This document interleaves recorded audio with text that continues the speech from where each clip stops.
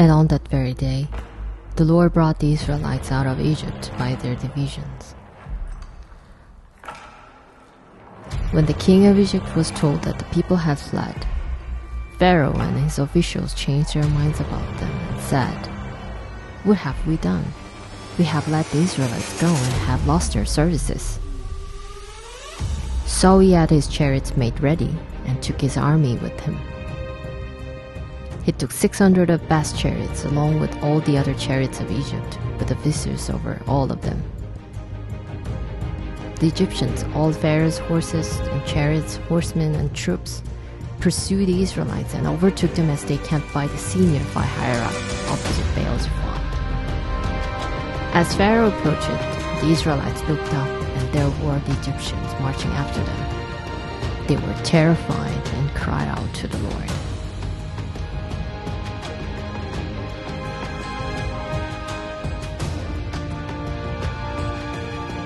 When Pharaoh's horses, chariots, and horsemen went into the sea, the Lord brought the waters of the sea back over them.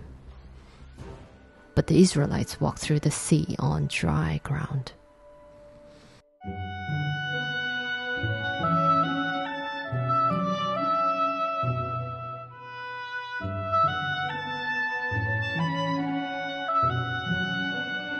Then Miriam, the prophet, Aaron's sister, took a timbrel in her hand.